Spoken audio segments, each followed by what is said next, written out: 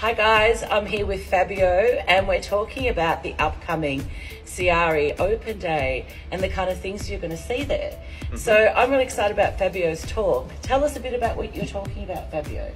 Yep, so I'm going to talk about pretty much the nexus between AI and mixed reality and how they combine in a whole bunch of applications such as games and intelligent user interfaces, the metaverse, and all this kind of really cool, interesting stuff. Cool. And what do you think of some of the work we've been doing in simulation? And what does it actually do, our simulation work? Yeah, so we've been doing a lot of work in simulation and more recently in a fairly large project with the Defence Prime, Rheinmetall Defence Australia.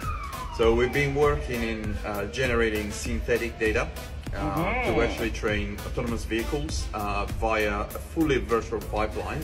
So pretty much using game technology, game engines, so-called, to generate fully virtual environments that then can replace the real world data, leading to savings in training time and simplicity and I and so hear on. you can turn the weather, the day into night and all kinds of things. Yeah, that's right. So that was one piece of work. So essentially generating data through 3D engines. And then we had deep learning technologies called GANs, generative adversarial networks that essentially helped us turn the image output out of the game engines into something else.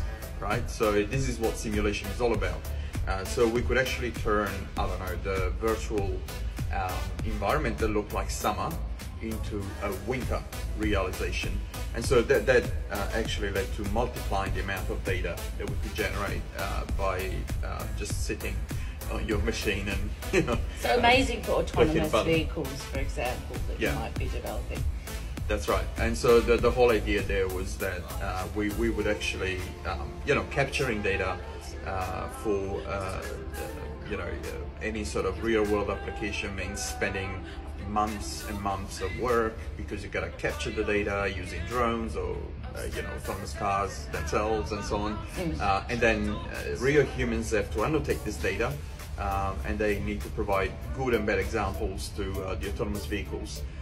So all this is very prone to errors, amount of time and money ultimately. So if we can actually generate synthetic data to complement that, then that leads to saving in time and money and efficiencies in the system. Fabo. Well, I can't wait. What else do you think is going to be a bit of a highlight at the Open Day? So we're going to have stuff from the AI discipline at RMIT, which I lead, the Associate Dean of AI. So stuff from the discipline are going to talk about all manner of different areas of research that we engage in. So that's going to be the full gamut of AI.